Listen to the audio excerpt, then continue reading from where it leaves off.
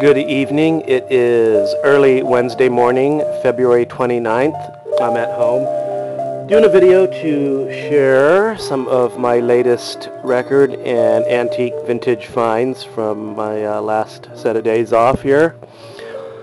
I started out Sunday, had a blast, met up with a friend down in Olympia, did a little bar hopping, it was awesome.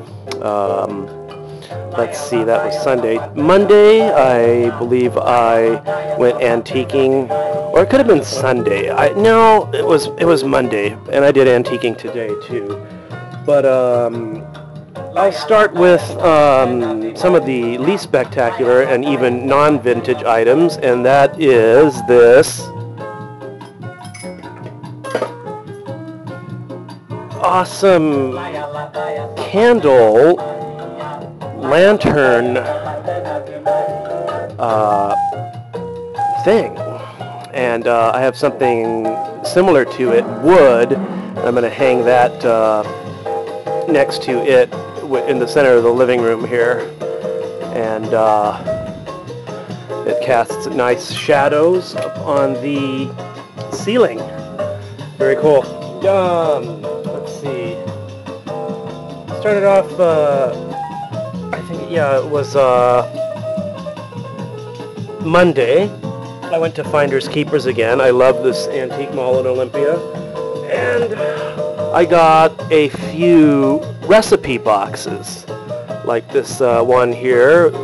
It's kind of an avocado green and harvest gold and burnt orange on the leaves. And it's got nice index cards in it. I'm going to actually put recipes in that. And then to store things, maybe like my Victrola needles and things, I don't know, another, a plaid one, brown. This could be, kind of a 70s, late 70s, early 80s one even, maybe? And this one's hard to say. It is a plaid one, probably 60s, 70s, probably late 60s, don't you think? I don't know. But those were really fun. I love Fire King mugs, and I love rotating my coffee mugs because I'm tired of having I get tired of having the same coffee mug in front of my face all the time when I make breakfast. So I picked up this is a Fire King, and I love the diamond pattern. Very cool, very fun. And another coffee mug, this time not Fire King, but similar style that they make, footed. This is Homer Laughlin Best China, USA. And I had never seen this before until I saw it in the shop. And it reminds me of, I don't know, it's so, who knows, it could be out of the 50s, 60s, who knows, but I love the kind of harvest gold color on it, and it just reminds me of something that maybe would have come out of something like a bowling alley coffee shop, It kind of reminds me of Brunswick or something. Anyway, I loved it. How cool, how fun. Yeah, and then I had been eyeing this probably early 60s, wouldn't you think? Kind of starburst green, avocado greenish kind of kitchen clock. Lux, made in USA, in decent condition. I don't know if it works, but that's okay because I just really bought it to kind of go around with some of my avocado green stuff I got. Let's see. And, let's see. This, more World's Fair, 1962 Seattle World's Fair stuff. This was Northwest Coast Indian art, and I have taken and liking an interest to it living in this part of the country in the Pacific Northwest, with the Native American coastal Pacific Northwest Indian artwork. Very cool. Very cool. Anyway, this was from an exhibit at the World's Fair. Very cool. So I'm going to put this with my 1962 World's Fair stuff. And today, oh, one more thing. And for the blue rotary dial phone over here, I had gone down, I think it was the other day, to look for this kind of brassy mid-century atomic not magazine rack, phone stand. And I had looked at it, and I called about it, and they couldn't find it. You know, it had been sold. I didn't think I had anywhere to put it. I liked the thing. And then I was looking around, and I saw, well, perfect to the side of my couch. There was some space. But I went looking for it, and it was gone. So I found this kind of primitive, traditional kind of, who knows what, Victorian kind of style, just kind of pedestal stand, plant stand. But anyway, the phone fits perfect on there and to the side of the couch, and that will suffice until I find something better. By the way, if I didn't mention, playing on the great late Uncle Walter Sears Craftsman Hi-Fi with its fabulous 4-speed turntable is Sergio Mendes Brazil 65 in person at El Matador. And I found that today down in Olympia, this used books and music store, or used bookstore that also had some vinyl. I hadn't been in a while. And so I got that, and then this, which I had seen a long time ago, and it never sold, but I passed it up a long time back, and it looks like it's Chilean, from the country of Chile. And if I can pronounce this, what I believe is Spanish, properly, I think that it says Cuenca, Música y Paisa, yeah, which I don't know what it means. But I don't know how to describe the music, but it's kind of folk, and I just like the instrumentation in the group. Violin, accordion, piano, guitar, mandolin, banjo, flute, and organ. It was really cool. It made good cooking music. And I just pulled out my mastacholi and set it up on the oven out of my late 50s or 50s, 1960s Pyrex casserole blue snowflake. And so that made fun cooking music. Today, I went back to Finders Keepers, and I picked up a few things I had been eyeing. The most spectacular of the finds was this awesome, modern, yellow Harvest Goldie color clock. It's just a desk clock. And I'm going to put this next to my Stromberg Carlson orange touch-tone phone on my desk. And it is a Sankyo Time Glow.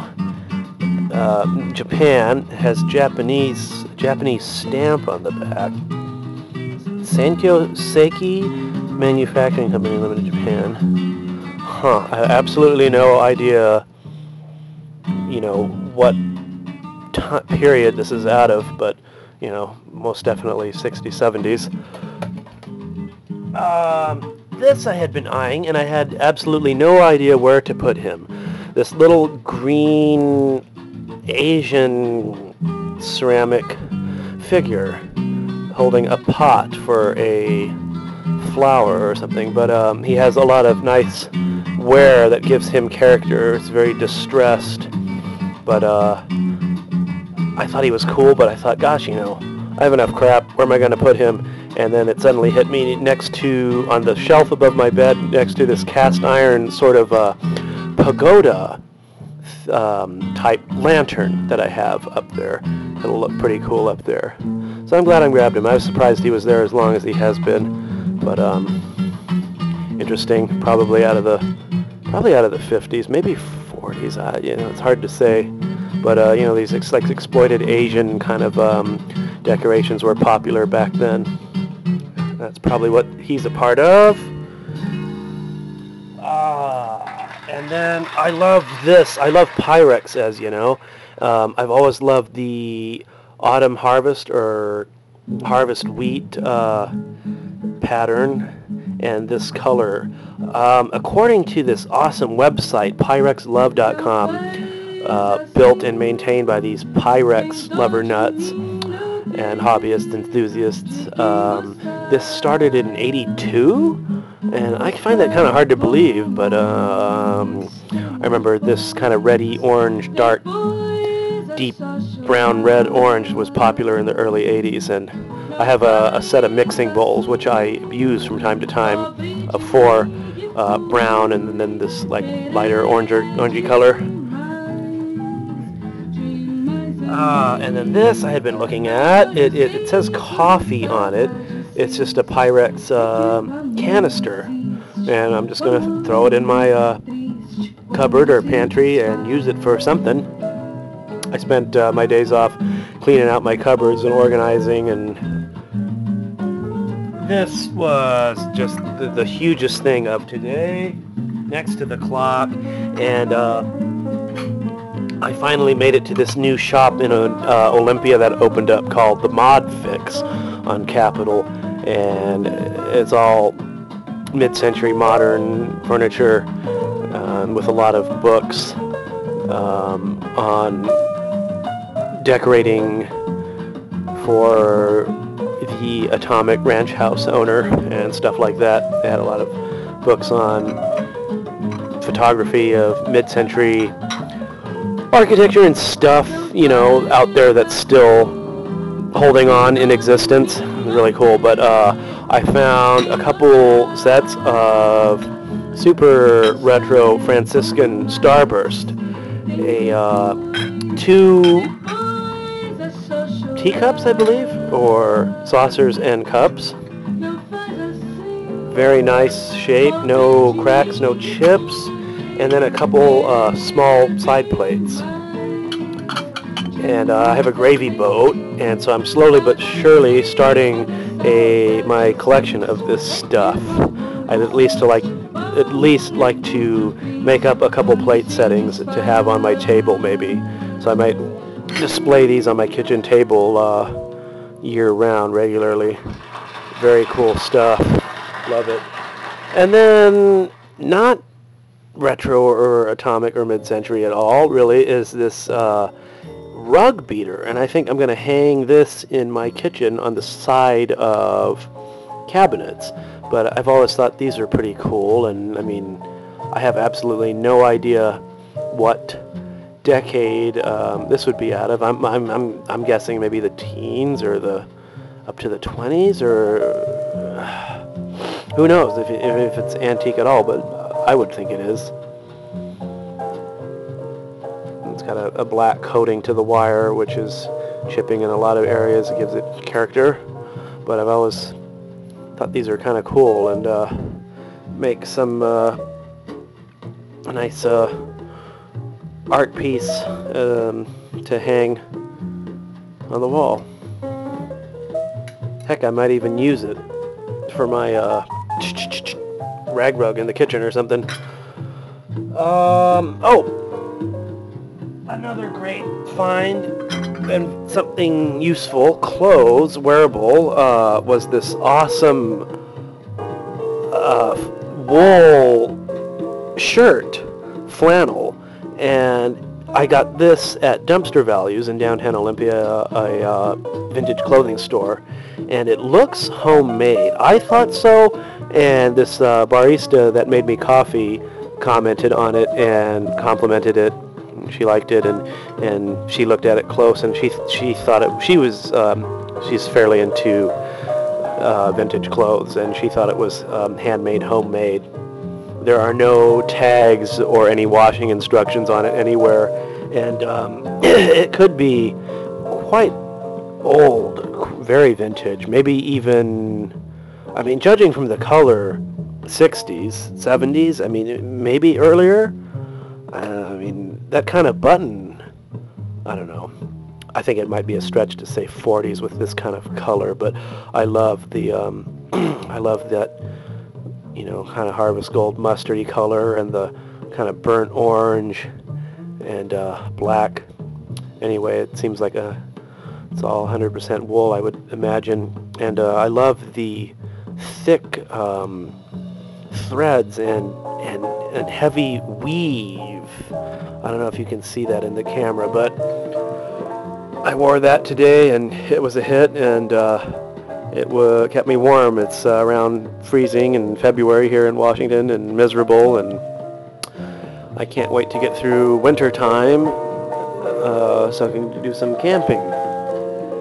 And that completes. Oh, wait, no. We're almost done. eBay scores. I got this on eBay, a West Bend cookware recipe book. And I had picked up a couple avocado green pans. I love this in the back that shows all the different models in green and harvest gold and paprika. I picked up a couple saucepans like those the other day. So this is fun. 1969. I also would like to get the 1968 copy. I guess I've kind of learned that there was a changeover in their logo between 1968 and 9. Like, my pans are at least a year earlier than this, so mine are 1968 and earlier, I would believe. But awesome recipes in here and great old school food photography. Like it. Music. Oh my goodness gracious. I had been searching for this. I lost an auction on it some time back, and this record went for quite a bit. You know, plenty of 78 collectors had been obviously waiting and searching eBay for some time. A little bit of gentle lamination cracks on it here and there, but Henderson Stomp, Fletcher Henderson and his orchestra, hot jazz. Love Henderson Stomp. Can't believe I found a copy of it. It actually looks a little bit gray or worn, but it's just very dusty, and I need to clean it and get out my old school 78 duster and dust it deeply. On Brunswick, Eddie Duchin, I've Told Every Little Star. Love that song, and what another great side. The Song Is You. Oh, I'll play that on the credenza. I believe that's some out of the 30s. And let's see what else. Today down in Olympia, where I got that lantern candle holder thing that I first started the video out with, I found a stack of Victrola records at this one variety sort of boutique kind of place. It was like new, a mixture of new and vintage. Found a stack of Victrola records. Most of them were Scandinavian and ethnic stuff, Hambos and all that, which I think is cool, being of Scandinavian heritage myself and having been to Sweden 3 times to visit my family, but I only have so much room and time for collecting and listening records, so I passed them all up, except for this sleeve, which I put this record in, and it's an orthophonic Victor sleeve, and I have never seen this particular sleeve with this orange print.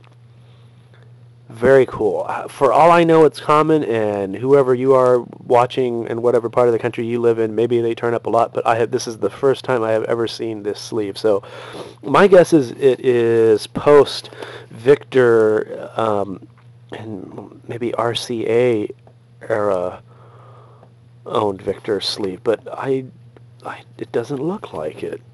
So I don't know. I might have to consult with my phonograph club members and even maybe put up a discussion kind of post or email out about this. Very cool.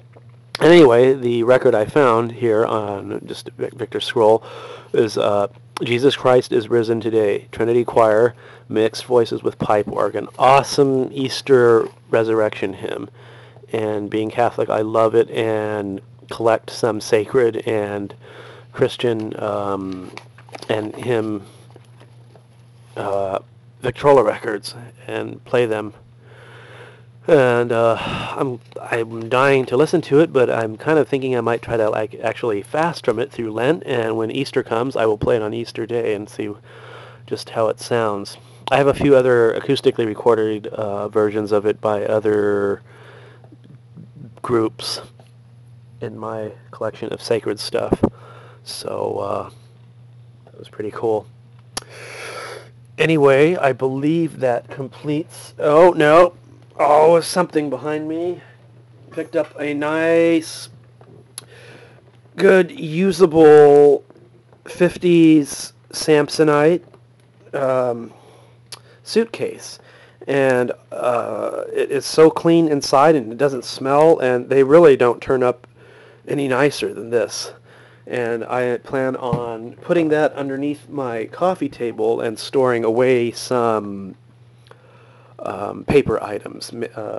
I was originally thinking I would house my World's Fair collection in there, like my 1962 World's Fair newspapers and stuff like that, but the newspapers don't quite fit, so I'm going to have to stuff something else in there. But a good way to protect the stuff.